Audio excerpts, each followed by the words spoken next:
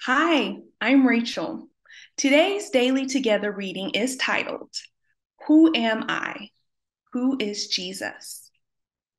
Mark chapter 8, verse 27 in the New Living Translation says, Jesus and his disciples left Galilee and went up to the villages near Caesarea Philippi. As they were walking along, he asked them, Who do people say I am? It's a safe bet that Jesus knew exactly what people were saying about him. So the question wasn't about finding information, and it wasn't for an ego boost.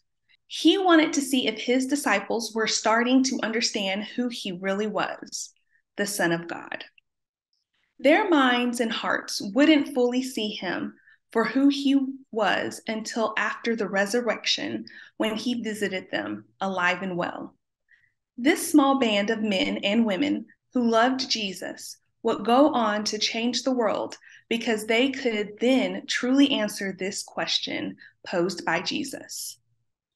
When we learn to answer this question for ourselves in a deep, soul knowing way, we can start being able to understand who we are. It is always in relation to who Jesus is that we can best answer, Who am I? Pretend Jesus is asking you who you think he is. Answer out loud or journal your response. Then ask yourself who you are because of him. Let's pray. God, I want to fully understand you so that I can understand myself. Help me know you as the beginning of me. Thank you for joining us today.